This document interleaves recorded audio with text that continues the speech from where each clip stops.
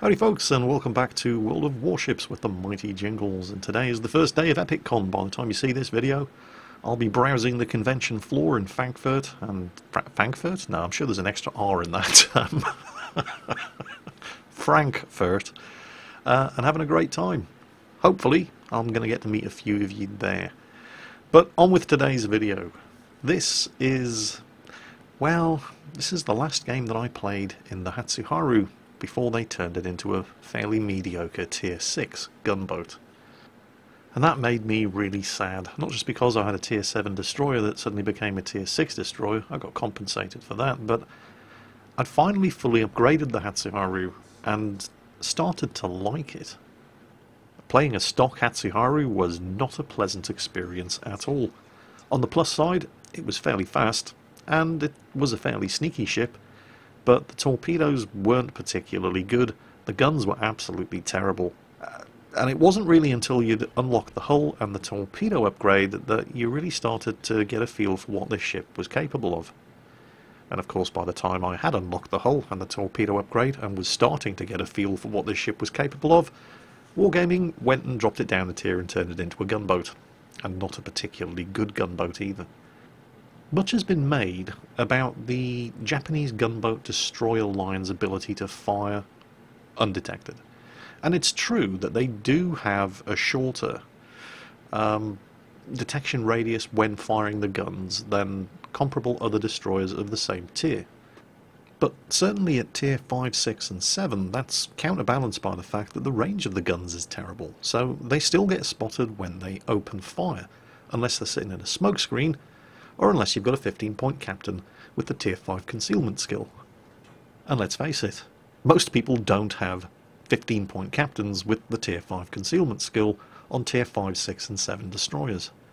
Once you hit tier 8, the concealment module becomes available, and then you can start taking advantage of the ability to fire the guns while remaining undetected. But the vast majority of players are just never going to experience that. Certainly not at tier 5, 6 and 7. But that's now, and this was then, back when the Hatsuharu was a tier 7 torpedo boat. I'm capping Charlie, and we've spotted an enemy Kirov-class cruiser, but he's miles away and no immediate threat. And it looks like there are a few enemy ships heading in this direction. Paying attention to the cap counter. That's going to warn me if an enemy destroyer, and there are 3 on the enemy team, sneaks into the cap circle with me. Right now we're doing alright. The team are capping Alpha, Bravo and Charlie. And my capture progress is still accumulating, which means there's nothing else in the cap circle with me. Keeping an eye on those enemy ships. Torpedoes are ready. I'm going to have capped soon. There's more enemy ships closing in. And bingo, we've capped. So, time to start hunting some ships. I'm going to fire some torpedoes at the Kirov once he's in range. And I don't know if you noticed, but our carrier's strike aircraft just spotted the enemy Farragut. So that's good news. Looks like we're about to capture Bravo as well. Nope, Bravo is contested and progress in capturing Alpha has been stalled. So I'm the only one on the team so far to successfully capture a flag, but that's a lot of enemy ships closing in on Charlie. It's probably not going to stay captured for long. And the Kirov has turned, and so all of those torpedoes are going to miss, but he's taken a battering from a battleship. There goes the Farragut. We still hold Charlie. For how long, I'm not sure. Yep, the Kirov is down. Alright, that's good news.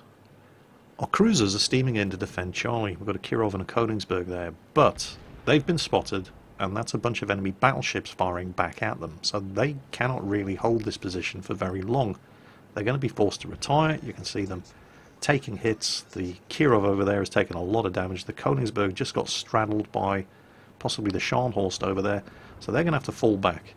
And somebody, probably the Farragut, in fact there he is, you can see him, he has sneaked into the cap circle, and he's on the far side of the island, so he's out of line of fire, and he's disappeared.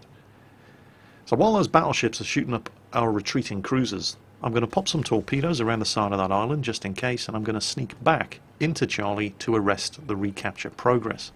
Our cruisers can't do it. They can't repel firepower of that magnitude. Sorry, I've got to get the Star Wars quotes in whenever I can. But they can't see me because I'm in a sneaky little Japanese destroyer. Hello, torpedoes? Oh, no, that's alright. That's fine, they're never going to hit me. And I have completely wasted my smoke screen here, by the way. I'm far enough away from all of those enemy ships that they won't see me unless I start shooting at them. I can fire torpedoes, that's no problem. Just put some torpedoes in the water against the Nagato over there. But while they will not see me at this kind of range unless I start shooting, my guns don't have the range to shoot at them anyway. So the smoke screen was a complete waste of time. And that's when I spot the Farragut. And he's just sitting there. He's not concealed. So, well, the guns are pointing in this direction anyway, and yet, again, waste of a smoke screen. Now I have been spotted, so I need to keep moving, but he's firing in the other direction. And I've scored a couple of hits on him before he even realises that he's taken fire, and fires up his engines. Now, of course, he is going to start shooting at me. But every time I hit him, I'm arresting his capture progress. I can't stay inside the cap circle with a Farragut shooting at me. I mean, he's got far more guns than I have, but I'm keeping him spotted. Put some torpedoes in the water, you never know your luck. But I think I've knocked out his engine. Managed to avoid fire. Yep, there's smoke and flames coming from his funnels. His engine has been knocked out, so those torpedoes are probably going to miss. He's just not moving fast enough.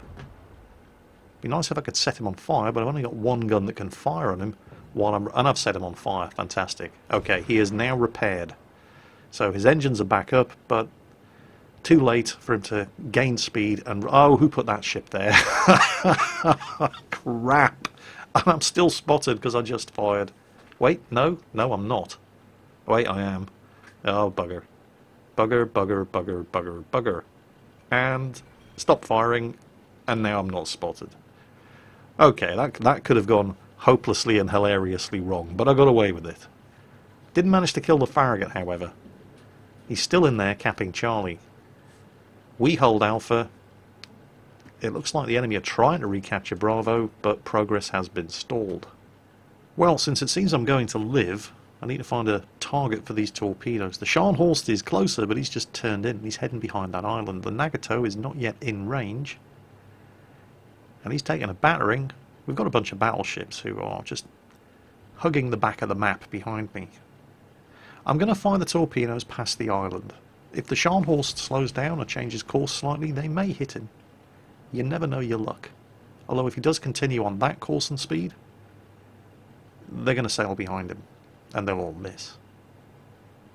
For once, however, it turns out that being in a battleship and adjusting your course and speed when there are destroyers around ends up being the wrong thing to do. I'm trying to reacquire the Nagato as a target. There he is. And those torpedoes are actually looking fairly good. I fired 3 at a 10-kilometer range, and 2 of them hit him.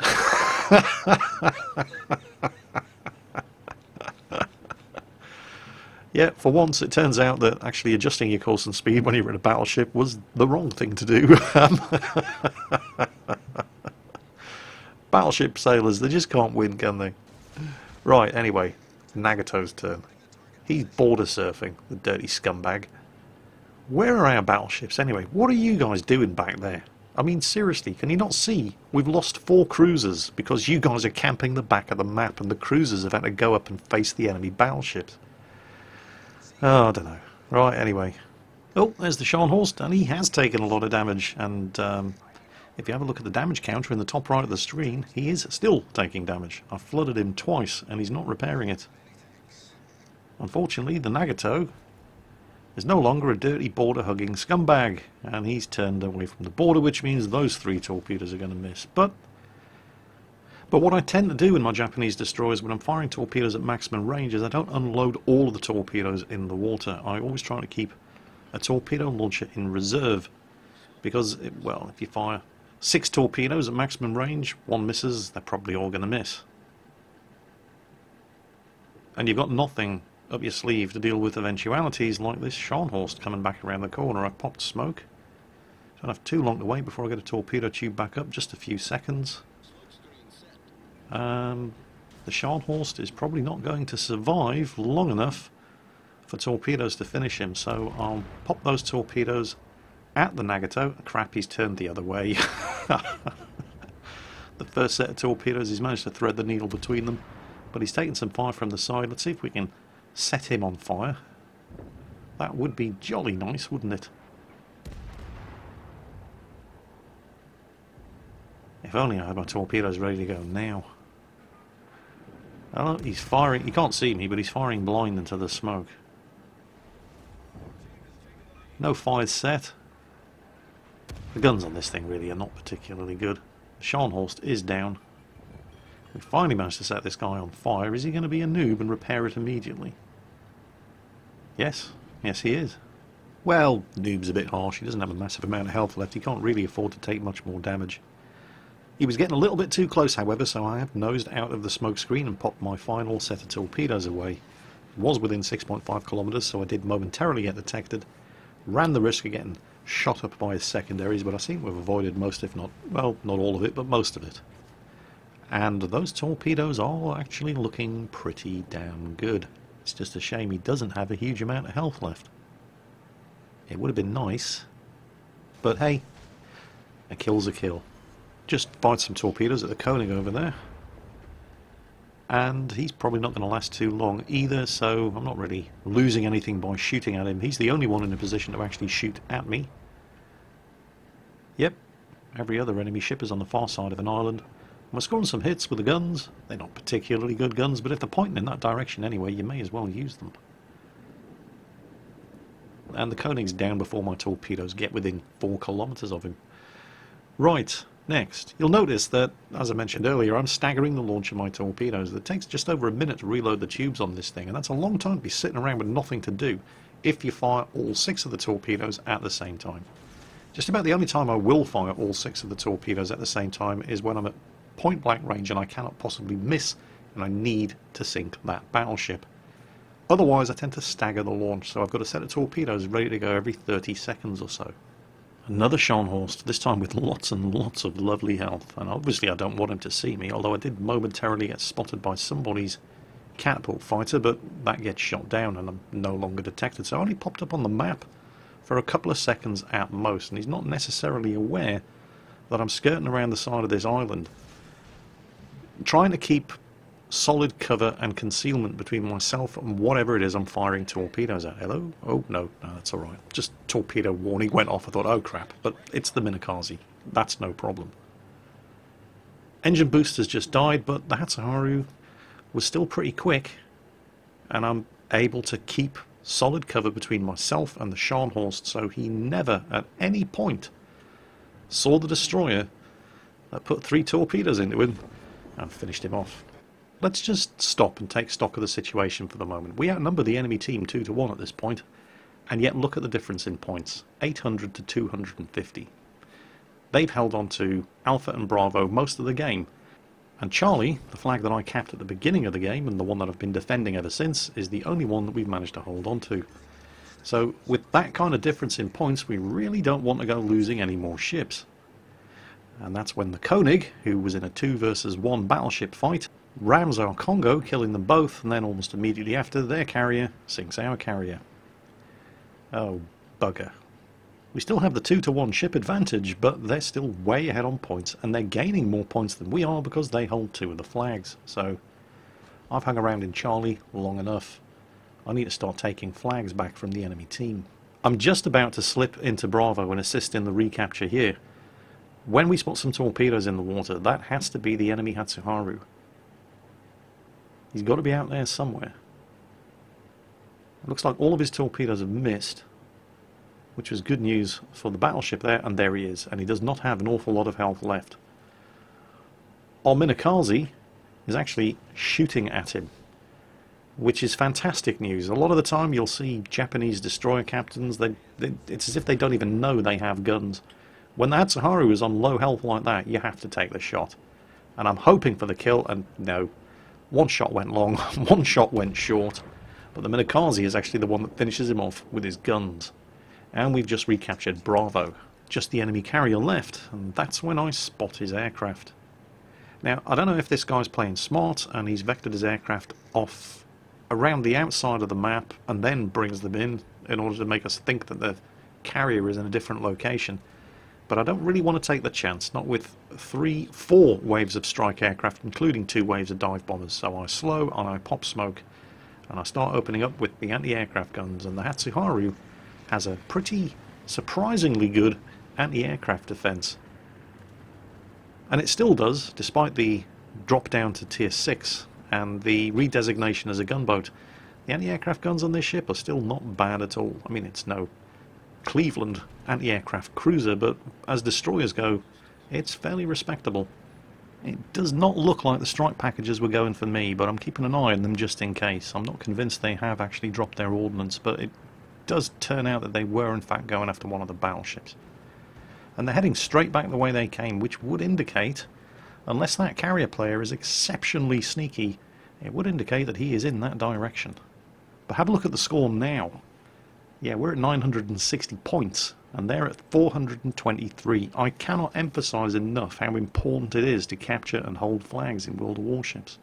This situation was completely reversed just a couple of minutes ago, and that's how quickly the situation can change if you capture and hold on to those flags. Ominakaze is now capping A as well, and in retrospect that's exactly what I should have done rather than chasing the kill on this Ryujo, because we're now at 990 points, 993.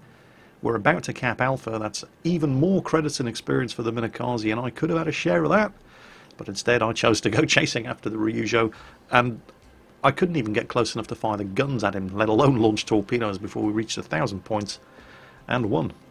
Still, just shy of 10,000 experience. I'm pretty happy with that. And this was the point where I thought, you know what, the Hatsuharu gets a lot of bad press. It's not a particularly popular ship, but fully upgraded, it's not bad, and I kind of like it. And then Wargaming